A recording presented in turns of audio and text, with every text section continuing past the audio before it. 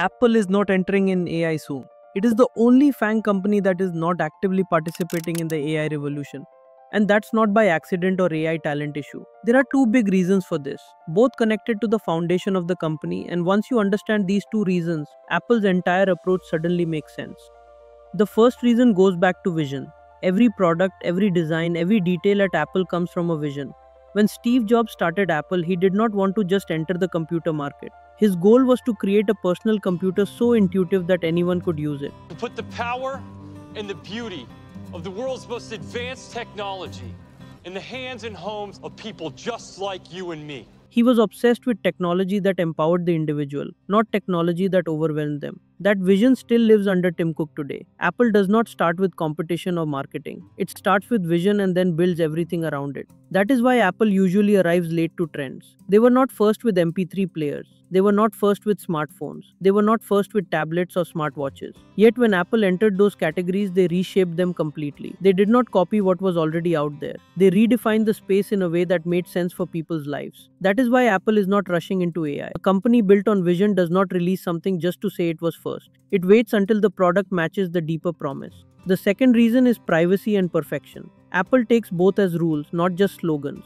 The truth about AI models today is that they are powerful but also flawed. Large language models often make mistakes. They sometimes invent answers that are not real. This problem called hallucination is not something that can be fixed easily. It is still a challenge across the industry. At the same time, these models are trained on huge amounts of data from the internet. Some of that data has been used without permission. This has already caused lawsuits and debates about ownership. For Apple, this creates two problems. First, the accuracy does not match what users expect. Second, the use of so much uncontrolled data does not match Apple's promise of privacy. Launching a chatbot today would risk breaking trust with users. For Apple, that is not an option. So when you put vision together with privacy, the decision makes sense. Apple will not release something half-finished or unsafe just to keep up with competitors. Waiting is not weakness. It is discipline and respect for the foundation on which Apple was built.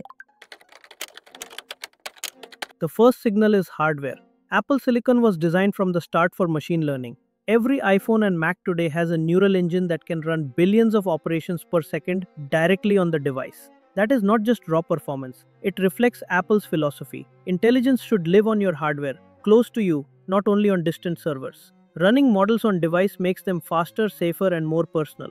It protects privacy because your data does not always need to leave your phone or laptop. On the software side, Apple has already built frameworks like CoreML that allow developers to bring models into apps in an efficient way.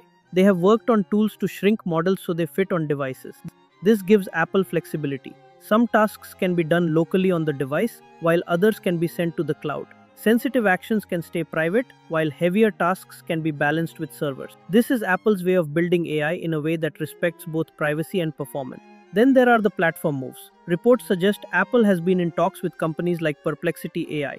The idea is that Safari could evolve from simple keyword search to a more conversational form of exploration. That would not be a small update. It would be a fundamental change in how people discover knowledge online.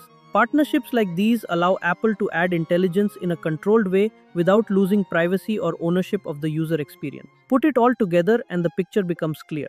Apple might look late in the AI race today. In reality, they are building the foundation for a very different approach.